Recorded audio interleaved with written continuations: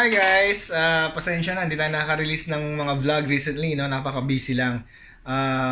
Actually, meron akong topic ngayon na makakatulong din sa inyo. Actually, madali ito eh. Sobrang dali at napakamura. Naranasan ko kasi nung bago ako marera, no, nag-change oil ako. And then, naglagay akong 200 ml na additive. So, na-overfill, binawasan ko.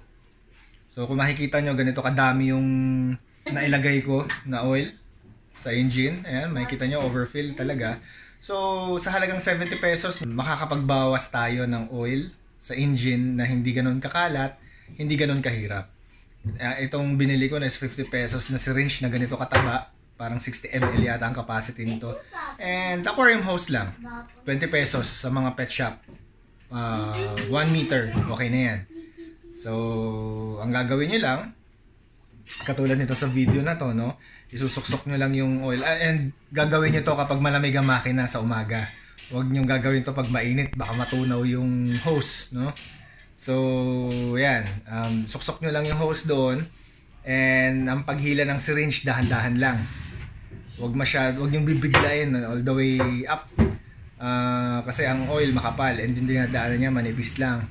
Kaya pitik-pitik lang para lang enough lang siya na malaman yung magkaroon ng laman yung syringe mo. So very easy. And of course, kailangan mo kailangan mo ng lalagyanan na pwede mong malinis. Just in case ma-over ka naman sa pagkuha ng engine oil, pwede mong ibalik. Kasi nangyari sa akin, na-over ako ng kuha. And then yung nilagay kong or lalagyanan ko madumi. Hindi ko na maibalik. So kailangan kong bumili ngayon ng panibagong oil. Yun ang nangyari sa akin. Experience yan. So yun ang nangyari.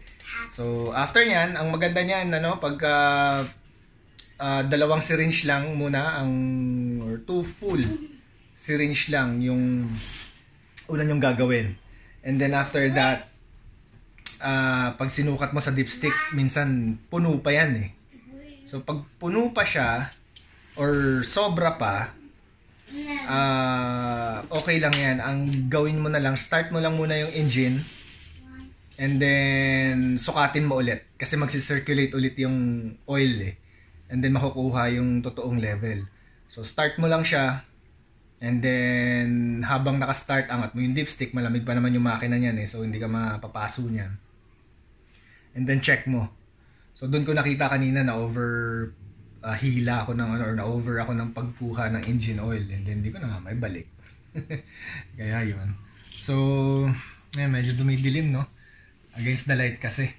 So yan guys, very easy lang na DIY yan sa mga nasosobrahan ng feel sa oil. Kasi bakit nga ba natin kailangan bawasan ng oil? Kapag sobrang dami ng oil sa engine mo, minsan nagkikreate ng bubbles yan eh. And yung bubbles na yun, may pocket ng air.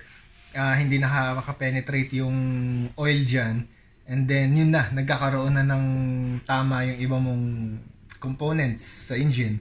And mag-start na siyang masira. Imbis na 2 years pang pyesa, maging kalahating taon na or isang taon na lang. So yun yung kaya meron tayong dipstick for checking ng oil level. So ayan. So hit the subscribe button lang and like the video. And soon magre-release ulit tayo ng mga videos pa na makakatulong. Pasensya na lang dahil medyo busy lang talaga ngayon. Ito, may nangungulit sa tabi ko. Bye guys!